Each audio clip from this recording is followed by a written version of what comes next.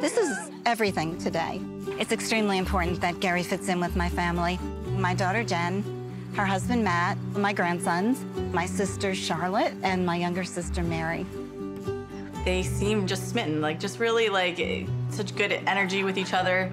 I want this for her. I'm really hopeful. How you doing? Good. Good. What can you tell me about your Nana that is the most interesting? When taking selfies, she would do this weird face where she was like duck lips, I think it's called. There you go. That's the one.